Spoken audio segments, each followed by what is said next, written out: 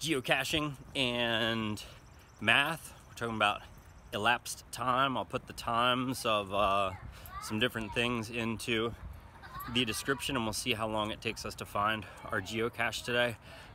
Pretty excited. It's been a bunch of years since I've done any geocaching, but when I found one online earlier today to go and look for, it looks like a lot of people are doing some geocaching right now and finding things. I guess it's a good activity to do with the social distancing where you can still get outside. So we're out here, we're getting the bikes ready, and we're gonna take off, try to find this cache. Geocaching is kind of like orienteering because you're looking to find a point on a map. It's also kind of like a treasure hunt because you're looking to find this little cache, which like a classic example of it could be like an ammo container, and then inside of it there would be a place for you to sign or register, and maybe there'd even be things in there for you to trade different items. And it's also kind of like GPS, like using a GPS, because the coordinates, you can put them into a GPS and use GPS like the GPS on your phone to help guide you. And we're using an app called Geocaching to find this app today, or to find this cache today. All right, so we got our bikes ready. Time is 6:48. Miss Hiller will be riding with Joel on the booster bike on the back, and I'll be riding the touring bike with Naomi and Matthias in the trailer, and Bryce will be riding his own bike. It's 6:51. Naomi is in the trailer, buckled with her helmet on. Still waiting on Matthias. Miss Hiller is getting her helmet. Bryce has taken down the gate, so we're ready to roll out of the driveway. Time check. It is 2 minutes till 7.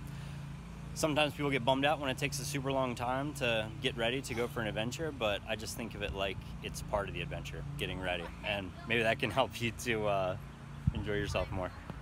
My guess is that it's gonna take us 20 minutes to get to the spot where the geocache is hidden.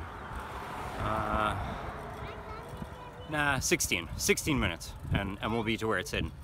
Time check, it is 7:12. So math, was I more accurate with my first prediction of how long it would take us to get here, or my second prediction? What's the elapsed time since we left home? I think we're at the location. The description talks about how the person walked up some stairs, sat down, and then placed the cache, so I'm guessing it's somewhere around these stairs.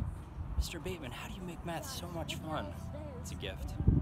Here's a little trick you can do if you don't have a kickstand. Take your bike pedal, move it backwards, and then lean your front wheel against the curb, and that holds your bike up for you. We're at the spot. It was cool, the app like made the phone buzz when we got here, so we're here. Now we just gotta find the geocache. Time check, it is 7:26, and I believe I have located the geocache.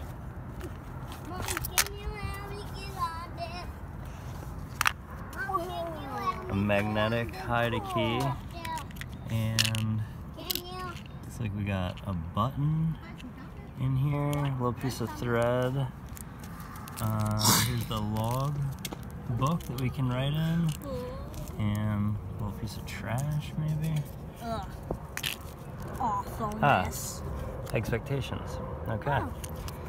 Got a business card.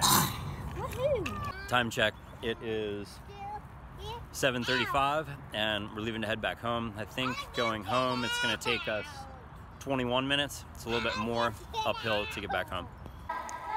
Cruising around in the parking garage a little bit, so I don't know if I should add some more time onto our trip home. I think no. We'll just pedal harder. 21 minutes, still 21 minutes. We're gonna get home. Over. You kids keep studying your math facts, and if you play your cards right, maybe you could have a tree house like this. We're not registering on the radar. It is 7:58 and we're back home.